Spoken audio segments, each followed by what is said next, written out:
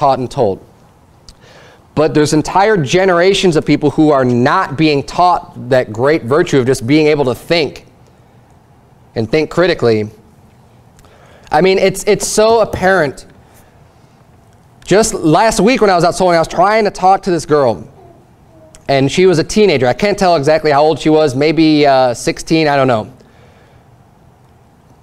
And just trying to teach the gospel to her, just trying to tell her about Jesus Christ. At 16, she didn't know what sin was.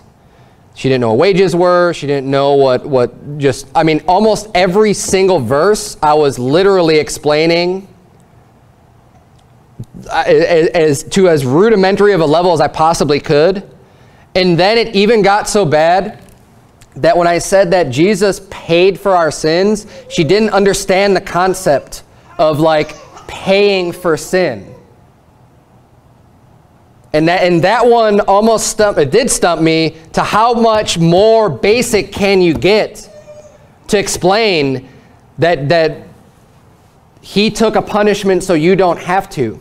And I was talking to this girl for I think about 5 to 10 minutes on this one point, just trying to help her to understand. And at one point I even asked her, like, are you bored? Do you know, just because I'm not going to waste my time with someone if they don't want to listen. Because sometimes people just be polite and will listen to you just because they're not trying to be rude or whatever. She said, no. I think she generally wanted to know, but was so ignorant and has just been held back and just mentally has not been taught.